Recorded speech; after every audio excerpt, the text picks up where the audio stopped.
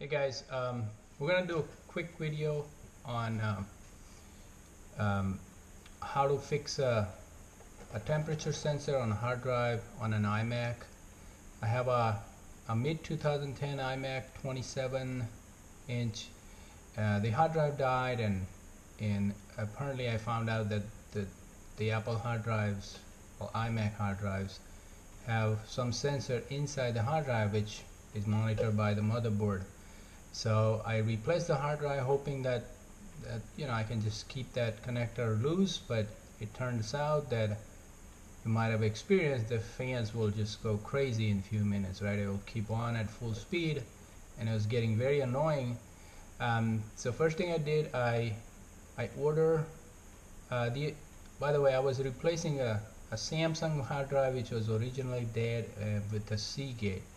And right off the bat there was a difference between the connector. This is a connector from the original Samsung. As you can see, it's a kind of a square connector with a 2-pin.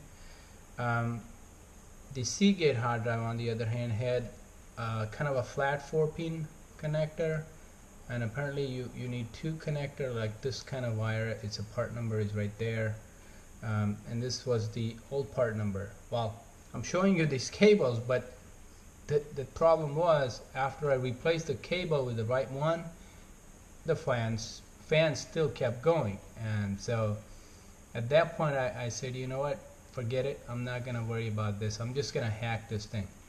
So by what I mean is, what we're gonna do is bypass the hard drive temperature sensor altogether. I measured a couple temperature sensors around, on a DVD drive and various other places, and it turns out the temperature value, or sorry, the normal temperature thermistor or whatever they're using to sense the temperature reading is about a 1K ohm. So what I basically did is I bypassed the sensor altogether, and I soldered a 1 kilo ohm resistor instead. So the motherboard will basically think that the hard drive is operating at normal temperature all the time and will never have the fan issue. Now, I would warn you, this could actually damage your hard drive for a long time, because we're not actually monitoring the temperature, and it could die without warning, and you might lose all your data. So if you go and implement this hack, make sure you back up your data regularly on an external hard drive. I always do, so I'm not worried about that. And besides, there's plenty of airflow that's going through the hard drive area. I'll show you when we open this thing. So I don't think you should have a problem with overheating the hard drive. So with that, I'm gonna start opening up this iMac and I'll show you what we need to do. Thanks. This video is about how to open an iMac. This is a 27-inch mid 2010 model. Believe it or not, this whole thing is hold together by a bunch of magnets. So if you look at this corner, I can simply pry with my fingernails, and I can pop the screen right off basically. And there are 4 latches, or not latches but kind of notches holding the screen in place. You can just simply lift it out, put it on the side. And for the LCD, there are 1, 2, 3, 4 and 1, 2, 3, 4 Torx T8 screws on both sides, and you can just simply take them off, and I'll show you how to pry this LCD off after I'm done taking the screws off.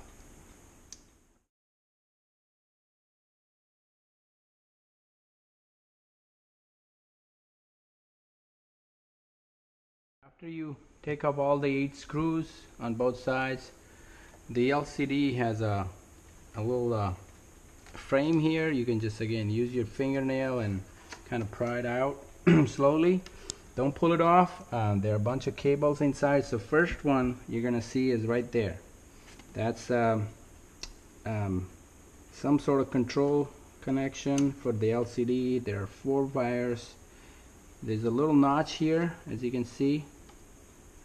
Just you can use your fingernail and pry it straight out. Oh, by the way, before you open this thing, there is high voltages going to LCD through this connector.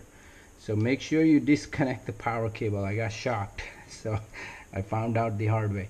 So you just, again, use your fingernail to pry this little tab on top and push it down straight, and that should pop the power connector out. And then there is a temperature connector again for the LCD. It's a 2-wire, this one. Okay, you can see the wire going on to the LCD. Again, same 2-notch. Use your fingernail to pry it straight out, up. Again, the last one is this this display, the actual signal connection. So this is gonna be what is, think of like your HDMI. So there is a black tab here. There's another, it used to be on this side. I broke it. So just kind of basically push it with your finger inside this little metal thing you see. It's actually a lock. So you push it in, and that's how it unlocks the connector and pull it straight out. So I'll show you when it's off. So you see that little connector here? You basically push that in, and that will unlock the connector, right? And it's spring loaded, so when you put it back in, just push it straight down on these black tabs and it will lock right in. Okay, so after all your 4 connectors are disconnected, you simply lift the LCD off the base again. That there are places it kind of rests on, these little sponge places at the back, at the bottom. So now now we're at the fun part. So that's a hard drive, and this is supposed to be a temperature sensor, but it's not. I found it out for Seagate. They somehow probably didn't enable in the firmware or whatever have you. And as you can see, there is this air gap. This blower is actually coming from either one of these 2 fans. So there's going to be always airflow going through the hard drive area. So I'm not worried about overheating it. So what we did is, this used to be a connector, and you can read it there, HDD temp.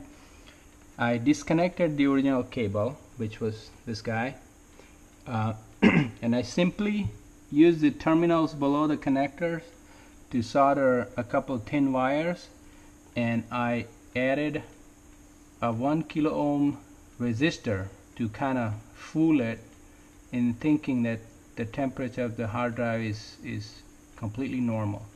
I use a little heat shrink wrap here so I don't sort anything up, and that's it, folks. We're just gonna put it back together, and that should help you fix your temperature sensor fan issue, if you will. So thanks for watching, and be sure to subscribe. I'm gonna put this thing together again. Bye.